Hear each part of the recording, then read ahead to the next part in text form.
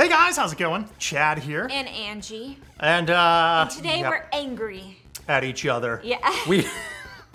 Then we laughed together. Yeah. We ruined it. We were gonna, do this whole thing. We were pretending we're so mad at each other because today's topic is top 5 games that ruin friendships and relationships. Yeah, and you guys always ask us if we ever fight, and if so, what do we fight about? Usually, it's about video games.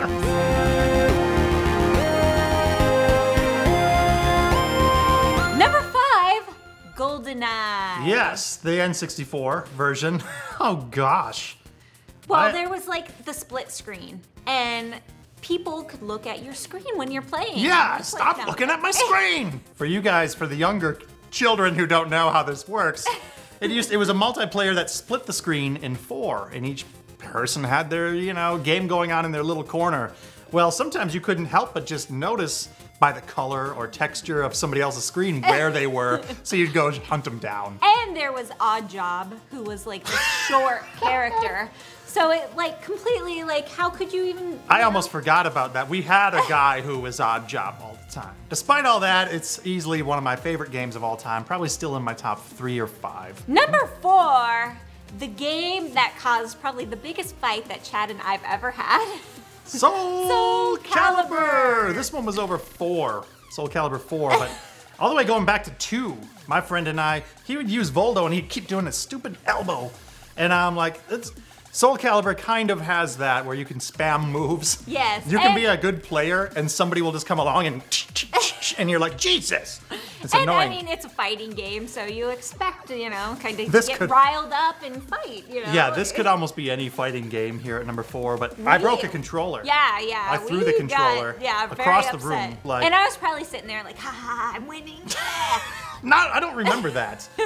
But what I do remember is taking a controller, Xbox 360 controller, and slamming it on the ground and breaking it, and then having to go buy a new one the next day. We went and bought, a new kind of one that to shameful, play it again, yes. Kind of that shameful trip to the store where you're like, here's $60 for this thing that I just smashed out of rage, Number 3 is new Super Mario Brothers U and the Wii version. Yes, we played, on our gaming channel. Oh yeah, you guys saw that. Yeah. Probably the only time a lot of you people saw me yelling, F. Chad's so cheery and, dressing up as, Donkey Kong and dancing, but no, not this. Well, you know what? That game, you're used to playing Mario your entire life by yourself and going, okay, timing your jumps and all this, but in this game, you have 3 other people on the screen, so you're timing your jump, and you jump, and some dumbass comes and hits your head, and you fall into the lava and die. Number 2, Mario Kart. More Nintendo. Woo! Mario Kart can get infuriating. Yeah, there's just so many things that could ruin your gameplay in that game. Well, for one thing, the blue shell. But you know what?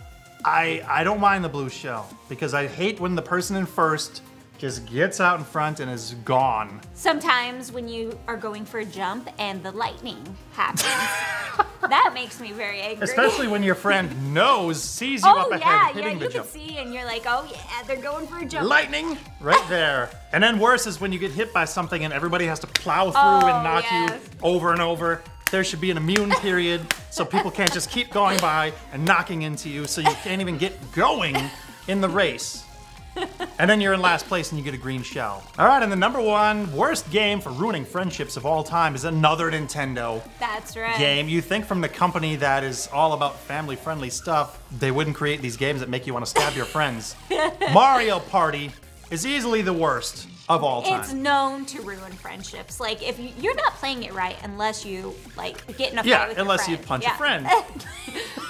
In real life. It's basically based around stealing items from people. Yeah, I know. And you just get mad. You get so angry. It's definitely not a party. I know. Yeah. Just rename that game to Mario Kill Your Friends. Yeah, Mario Fight.